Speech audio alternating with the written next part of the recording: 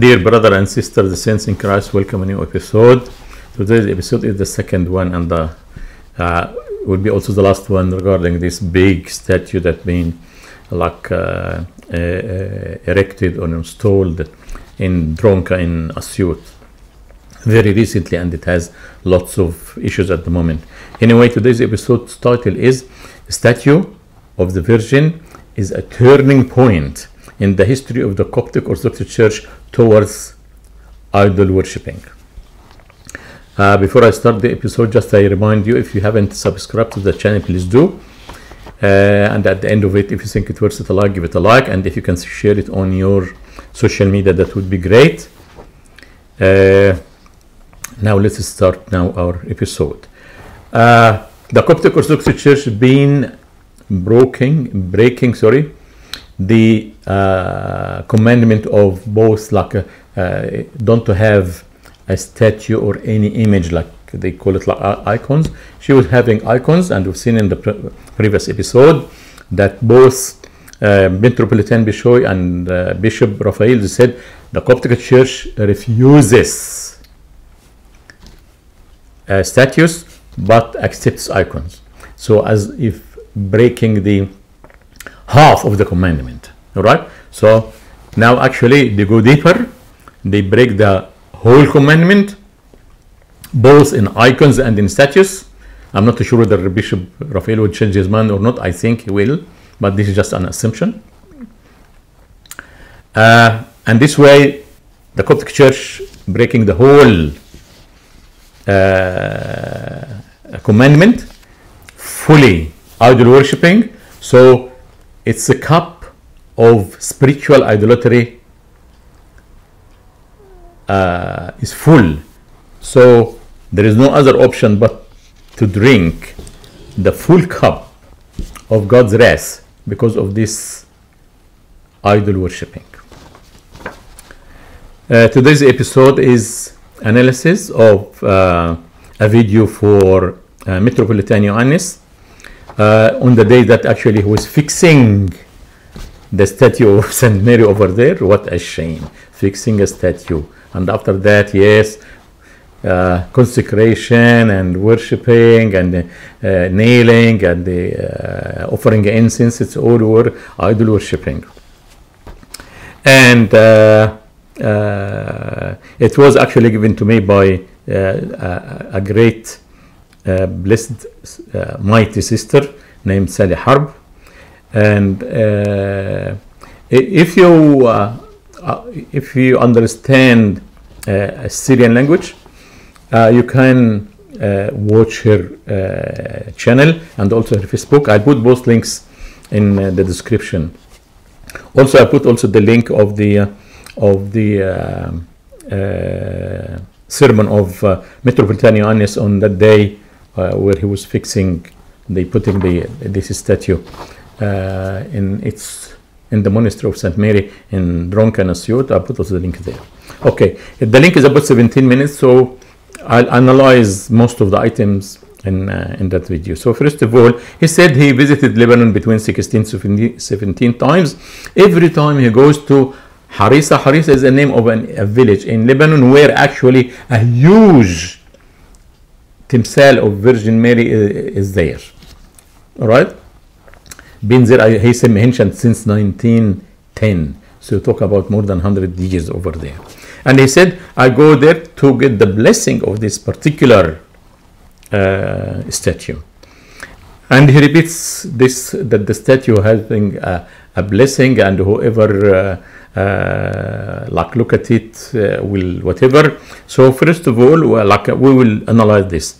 So now I would like to analyze what does it mean the statue has a blessing, that he used to have the blessing, and he mentioned in his sermon many times that he is sure, he is 100% sure that this statue would be a blessing for everyone. I am the first of them. This is what he said, not me. So what does it mean that you take a blessing from the statue of whoever, of Saint Mary or whoever? This is an idol worshipping. Up to 100%. You might disagree. It's entirely up to you. We haven't seen anything like that in the Bible. So what does it mean you get a blessing when you look at the the statue of Saint Mary, or when you go and take a blessing from it, you will be born again, by the way. Your sins will be forgiven. Some gifts will be given to you, like to cast out demons in the name of Saint Mary. Will you be able to perform any gift by Saint Mary? It's all the work of the Holy Spirit. So what does it mean? You get a blessing from the statue of Saint Mary. What a shame. And if you tell me there were 2 statues in the tabernacle, I would encourage you to watch my episodes number 186, 168, 169, and 170, where I killed and analyzed all this stuff. Dear brother and sister, getting a blessing from a materialistic thing is the work, it's a superstition thing. Magic, sorcery, and idolatry. Whether it is a stone or a piece of wood or metal or bana, tell me this is the body and the blood of Jesus, and you worship it, this is all idol worshipping. And if you think it has any spiritual power that you get when you touch or when you eat this or whatever, this is all superstition stuff. All right. Second point in his sermon, he said that he asked from Dr. Jurgis al-Gawli to sculpt the statue, and 5 months after this doctor finished sculpting the statue, he said, I went and asked him to change the face. Then he continued saying, this is the Virgin. This is Virgin Mary. There is no one is more beautiful than her. What a shame. So this means what? You'd like to put a face of your own imagination, and you think she is the most beautiful one. If you say spiritually, we might let it go, but with this situation, not really. Especially we know from previous episode that when they said Saint Luke painted the first icon of Saint Mary, that was a lie. And even they said, I forgot to tell you, because if you go and search even on the internet, and they tell you between brackets, it was lost. Of course it was lost. It was not there in the first place. Anyway, so what face was in his mind to make it for Saint Mary? Is it Marilyn Monroe, for example, or Princess Diana, or one of the Miss World contests? So this means what? He's doing his own imagination, call it Saint Mary, consecrate it, offer incense, glorification, kneel before it, and hallelujah, it's idol worshipping. What a shame. So having this idea and to do it in your own imagination is a fully idol worship or idol worship process or idol worship project. All right. And after that, he will convince you guys, and himself, of course, number one, this is Saint Mary. Oh, really? This is the statue of Saint Mary. Really? Yeah. And yes, he's consecrated, offer incense, kneel before it, glorification. And after they say, well, who don't worship idols? Yeah, that's fine. Third point, naming of the place. He said we call it, he wanted to call it Harissa at the same name like in Lebanon, but he said Sayyidina al-Baba said no, we have our own. Then he suggested, how about the Queen? Wow! And told me, yes, that's fine, had the Queen. From where did actually get with this one? Yeah, you might tell me, there is a psalm says the Queen sat at the right hand of the king. No, this is a prophecy that about the church at the right hand of the Lord. Anyway, so the New Testament never mentioned this title for Saint Mary. And by the way, even St. Augustine, when he was commenting on the episode on this prophecy, he said, the one at the right-hand side of the king is the church. Next point, St. John, the beloved, when he was getting this vision of the book of Revelation, part of it that actually he ascended to heaven and he saw plenty of stuff there. When he went up there, yes, he saw the throne of God and he saw the Lamb of God. But to the right of him was not St. Mary there, by the way, and he did not see St. Mary in the whole vision up there. So it is not definitely there. Very normal. She is waiting in the paradise like any other true believer that passes away. All right. However, I will show you now a clip for Bishop Raphael where he assures St. Mary is even buried body and soul in the paradise. This is like too much, but anyway, but he assures what that was an answer for a question: is St. Mary in paradise or at the right hand of the king in heaven? And he assured she is buried body and soul in paradise. All right, so she is not in heaven. Only the body of Jesus is in heaven. So let's watch this and come back again. جسد العذراء مريم هو موجود حاليا في الفردوس ولا الملكوت؟ يعني هو بيقال جلست الملكة عن يمين الملك. في الفردوس. في الفردوس. جسد العذراء خلي بالكم غير المسيح. جسد العذراء ماتت واندفنت والملائكة حملوها وهي مائتة. مش قامت من الأموات. تمام. حملوها والجسد شايلينه في السماء ميت. لكن في يوم القيامة العذراء اللي هي مدفونة في السماء دي هتقوم زينا. تمام. لكن المسيح غير العذراء، المسيح هو الله. عشان كده لما مات قام وصعد بنفسه. خلي بالكم فرق بين الاثنين. لأن الناس تظن ان العذراء جسدها صعد زي المسيح، لا. ده جسدها محمول مائتا. زيها زي القديسين. زي القديسين. تمام. بس القديسين أجسادهم في الأرض لسه. محدش صعد. أرواحهم هي أجسادهم في الأرض، أرواحهم في الفردوس. تمام. الوحيدة اللي جسدها هناك وقد يكون كمان إيليا وأخنوخ. تمام. لكن بقية الأجساد في الأرض. جسد بقى الوحيد اللي دخل للأقداس العليا جسد المسيح. It was very short, very clear. No, he assured she died, buried. After that, angel came, lifted her up like that, and she is buried in paradise. And when the host of the program assured to him, he did not say yes or no, but he assured she is in paradise, which means she is not in heaven. And they assured only the body of Jesus is the only body in heaven. All right.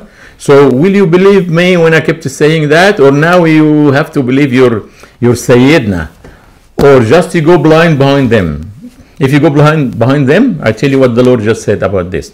In the book of Matthew chapter 15 verse 14, let them alone. They are blind leaders of the blind. And if the blind leads the blind, both will fall into a ditch.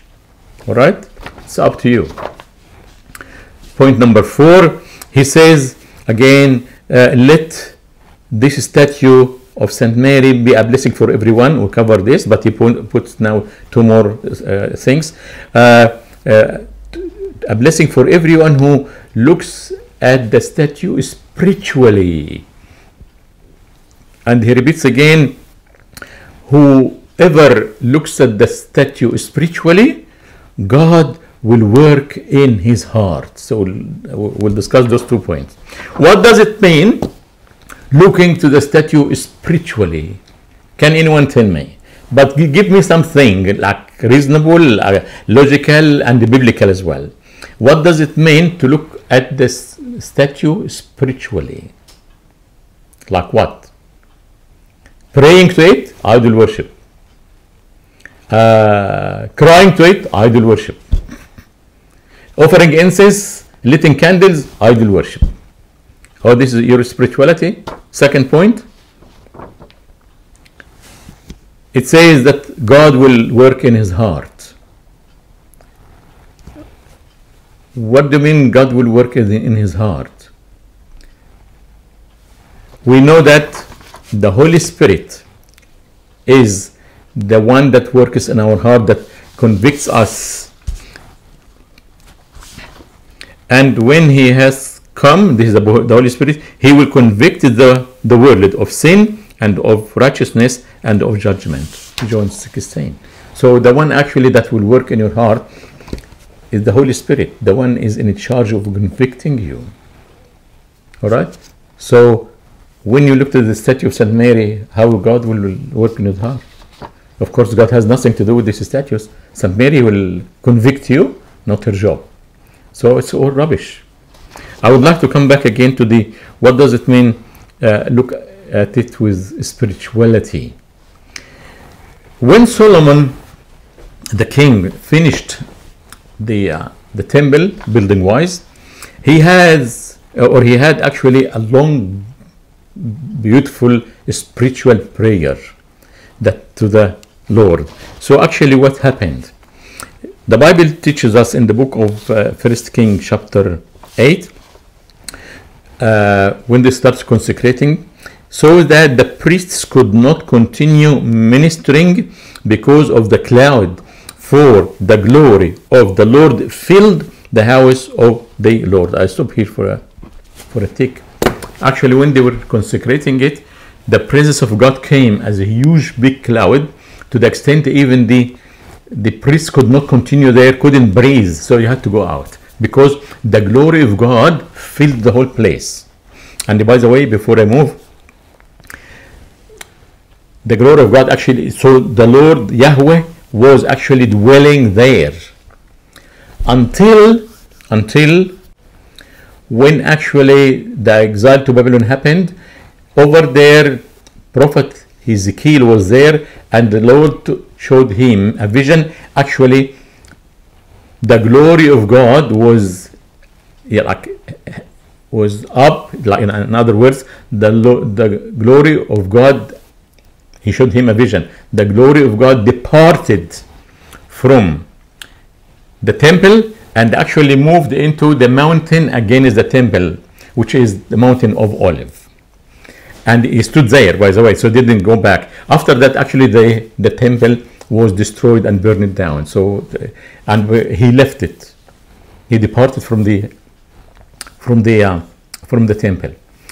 And just to continue about this, didn't go back. And remember, from where the glory of God stood, Lord Jesus actually ascended to heaven. And according to what even the angels said to the disciple at that time, Jesus whom going like that, he'll come same way down, which also in the book of Zechariah, that he will come back again and his feet will stand on the mountain of Olives. All right, so just this about this. After that, Solomon kept praying. I would like to quote part of the prayer, like to answer whoever looks spiritually to the statue of Mary. Then Solomon said, whatever prayer, whatever supplication is made by anyone or by all your people Israel, when each one knows the plague of his own heart and spreads out his hand towards this temple, which is the dwelling of Yahweh. That's why I spoke about the glory of Yahweh.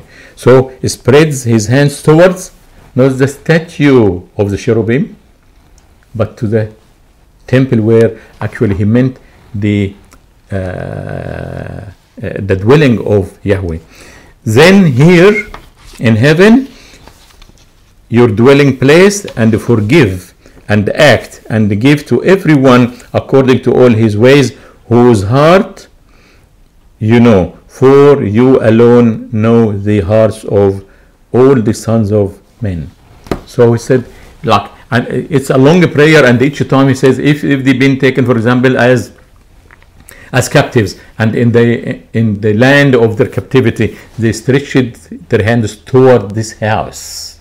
So listen and hear from there. So all his prayer was are directed where? To Yahweh. Where to look? To Yahweh, to the temple where actually the dwelling of Yahweh was. All right?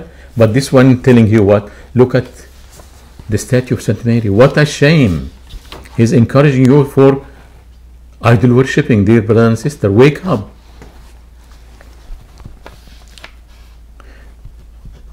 Fifth point in the in that sermon thing, he says, like a prayer to bless the people. We ask our mother, the Virgin, to bless our country, to preserve or keep you, my beloved. May the blessing of our mother, Virgin Mary, who came to this place, stay forever or till the end of the days. My analysis is to bless the congregation of God, not in the name of Mary. In the book of Numbers, chapter 6, and the Lord spoke to Moses, saying, He spake to Aaron and his sons, saying, This is the way you shall bless the children of Israel.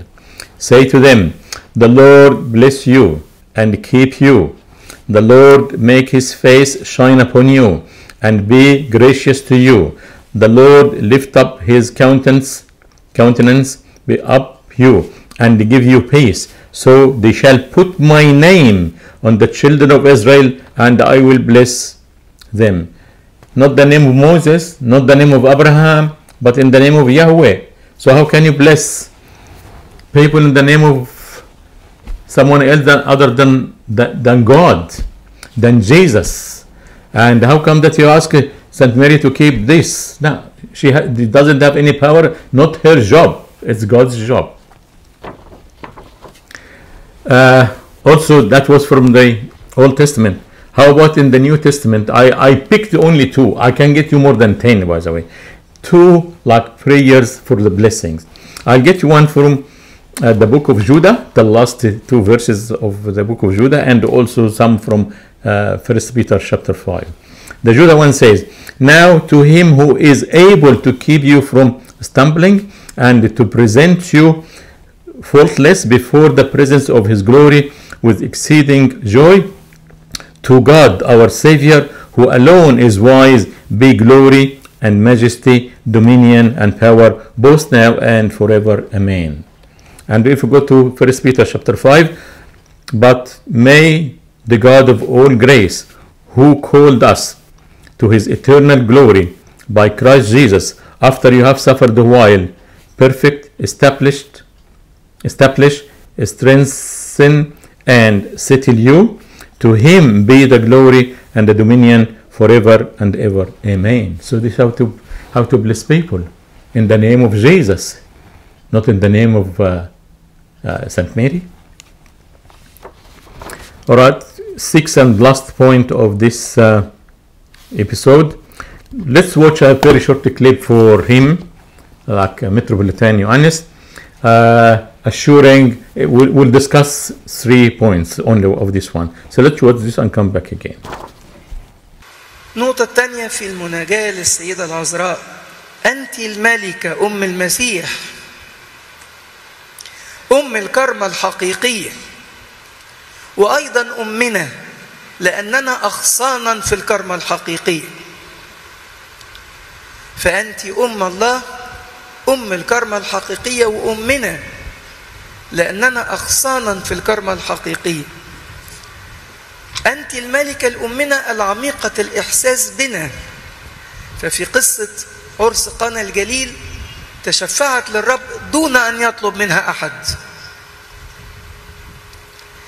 هي الملكة أمنا وتشعر بنا، فقد اتهمت ظلما فتشعر بالمظلومين، وكانت فقيرة فتشعر باحتياج الفقراء، وكم تألمت فتشعر جدا بالمتألمين. فهي أمنا العميقة الإحساس بنا والشفيعة الأمينة من أجلنا. وطوبى لمن يأخذ السيدة العذراء شفيعة له. وأنا ياما قلت لم يحدث أني التجأت للسيدة العذراء مرة واحدة وأخذلتنا. First point, he says, Saint Mary is the mother of God. Saint Mary is the mother of the true vine. And she is our mother because we are branches in the true vine. What a heresy. This one by itself can take an episode. I'll put just a very quick one, only one, like 1 point on this, or 2 points in this. First one, this is stealing the glory of Jesus Christ, giving it to Saint Mary straight away. And this is the heresy to do this, by the way. In the prayer, in the verses of the prayer of the third hour, you say, you talk to Saint Mary, you pray to Saint Mary, telling her you are the true vine. No, Saint Mary is not the true vine. Jesus called himself the true vine. Second point, accordingly, by the way, Saint Mary is not the mother of the believers. Saint Mary is just one believer. She is a sister of us. She is a sister of us. She is not our mother. All believers have only one heavenly Father. They don't have a mother. All right? And even when the Lord said to St. John, behold, this is your mom, to care for her, as of that time he took her to his house, he told him, this is, behold your mom. He didn't mean the mother of the believers, but only he told him, consider her as your mom. So he gave it to him as like to care for her. So in the prayer of the third hour, he called her the oh my goodness. Second point in that short clip, he said, and blessed is who takes Saint Mary as his own intercessor. What a shame! What a heresy! Where about in the Bible, actually? Did any one of the apostles, whether the 12 or 70, or all the fathers of the first 3 centuries spoke about something called the intercession of Saint Mary? It is a heresy that came into being in the 5th century, not before that. And what does it mean? Blessed. So you're adding like another beatitude? If it is actually blessing, to have St. Mary's intercession could have been given by Jesus himself as an honor to St. Mary, but he didn't.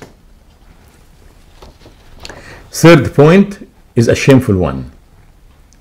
He said, while he's like about to be in tears, what a godly man. He said, never ever, even once, St. Mary, let me down. Are you sure? Here we go. Episode number 78. I brought to you what this Metropolitan said to his people in August 2020, exactly 3 years ago. During, again, the fasting of St. Mary at that time, it was the Corona time. And he kept asking people, repeat after me. I'll say it in Arabic, then give you the translation. Ya Hanuna, shil Corona. O passionate, remove the Corona. And asked the people to say it after him with fervent prayer through the intercession of St. Mary. And what happened? But there was no voice, no one answered. So watch this anyway and come back again. يا حنونة شيل كورونا فقولوا ورانا يا حنونة قولوا ورايا يا حنونة شيل الكورونا يا حنونة شيل الكورونا يا حنونة شيل الكورونا أم النور تدبر الأمور أم النور تدبر الأمور. So he was encouraging people, repeat after me. So actually what happened? So I haven't heard anything. This would remind me with something. You remember when Elijah was in contest with the worshipper of Baal, those priests and the prophets of Baal, in the book of 1 Kings chapter 18, it says the following: and those people called on the name of Baal from morning even till noon, saying what? Ya Hanuna, shil Qur'an. Sorry. Baal, hear us. Which exactly? Ya Hanuna, shil Qur'an. But there was no voice, no one answered. Did you see what I'm doing? Yeah, those worshippers of of Baal, they kept saying like half a day, but those guys kept saying this about 1 year, and there was no answer, no voice. And now let's watch his photo having this needle. So not only him, but all of them. So this means what? He did not believe in Saint Mary, all right? So she let him down, right? That's why he ran out, that he ran to get this injection, right? Here we go. And he said, never ever let me down. So what about this? Let you down, right? Okay. So I would like to ask you a question, dear brothers and sisters. They taught us many years ago, all the time, that Saint Mary's intercession never rejected. Jesus cannot reject this. So what happened with this situation like 3 years ago? Bad luck. Actually, she did not ask. She can't have the power to ask. Everyone in the paradise just in a waiting spot.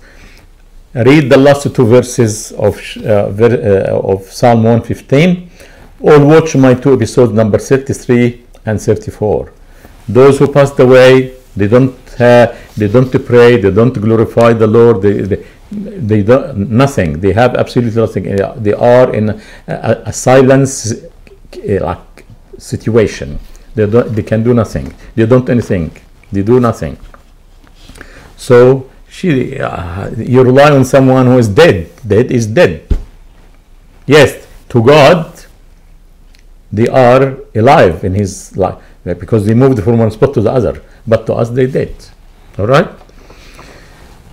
So did the Lord just decided not to respond or not to listen to her intercessions, or actually he doesn't do anything? Definitely he does not. Now, if you would like to know the true Christianity, dear brother and sister, read your own Bible, ask the Holy Spirit and the Lord to guide you, to teach you, so you discover how much lies those guys just keep broadcasting and filling your ears and your mind with all this stuff.